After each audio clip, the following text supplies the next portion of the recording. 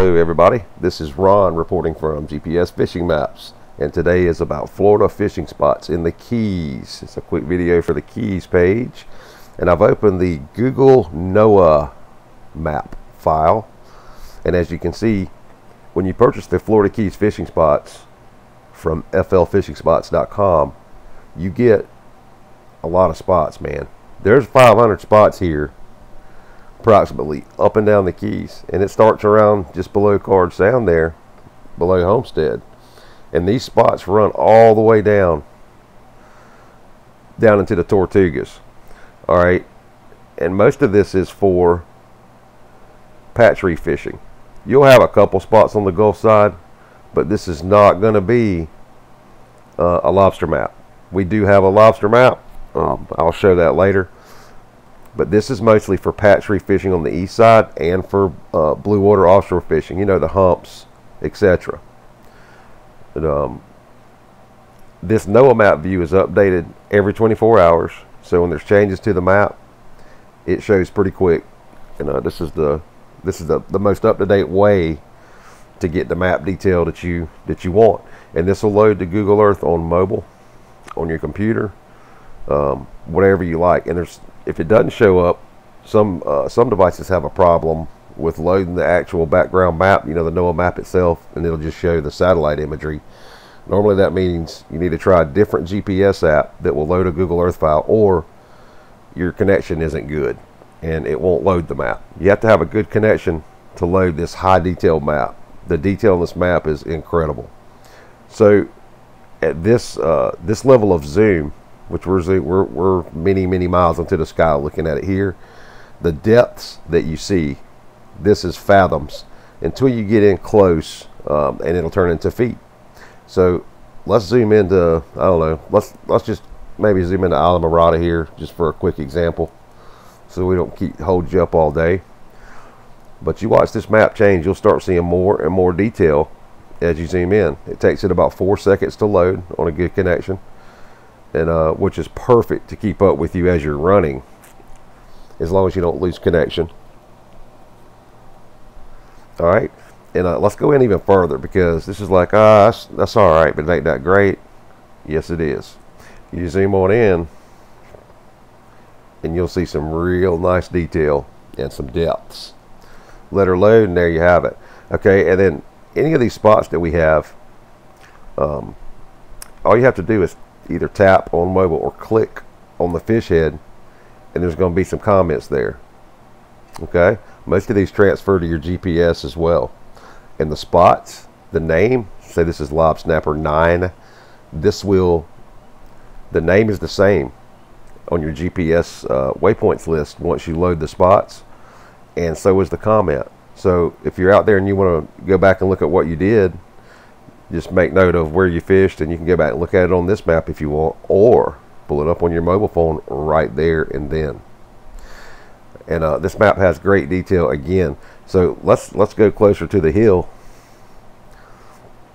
and I'll show you some really good detail around the channels here. I mean, it shows the markers. It shows pretty much, might be even better than some GPS maps will show on your boat. So there's a channel coming out, shows you the depths, where the markers are, where the shallow water is darker shaded. This off-colored greenish blue is you know, that's depth usually 4 to 6 feet, but the real shallow stuff has dots around it, and it's darker blue. The darker the blue is, the shallower it is. The white water is the safe water. Normally, just like pretty much on any GPS or anything. But what's cool is, again, this is in Google Earth, so that's what makes it even, you know, more cool.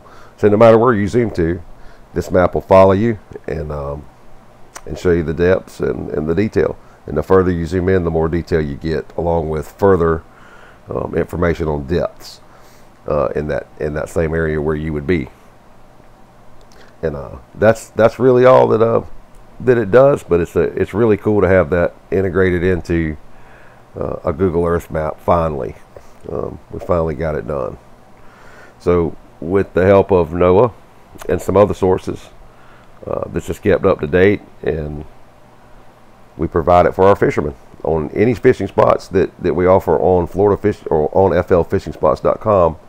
This NOAA file comes with it.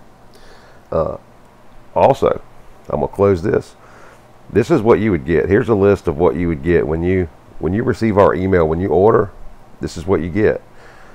All your GPS files will be in here, obviously, because it says Florida Keys GPS files, copyright 2018. And the reason it's copyright is because some of the data belongs to guides that have saved these spots over time. Fishing spots are not a copyright item, but some of the data within them is copyright, so that's why you see that. But anyway, once you open the zip file, you'll see pretty much all these files here, minus a couple of them that we have on the back end. So you want to put it on your GPS, you'd pop this file open, and look, you have Garmin, Humminbird, Lowrance, Raymarina, Simrad. And also for Runo TZ Touch users, you can just use the Simrad file. It'll work fine. And then here's your Google NOAA file, which we were just looking at. Here it is, Google with just satellite view. This is without the map. If you have a bad connection, you know, like a 2 or 3G or a 1X connection, it'll still load the sat view file for you. So you can see your spots on land, off land, computer, mobile devices, whatever you've got. Anything that'll load a Google Earth file app-wise will work on iPhone or Android. We'll suggest a couple. In the instructions, once you buy the spots, we'll tell you a couple of good apps to use aside of Google Earth for some, you know, for some actual navigation options within the app. But that's about it for this tutorial. Just to show you a quick look at what comes with the Florida Keys fishing spots. Look forward to doing business with you. Thank you to our current customers for many, many years. We've been doing this since the 1990s. We have an excellent guide network that provides our spots.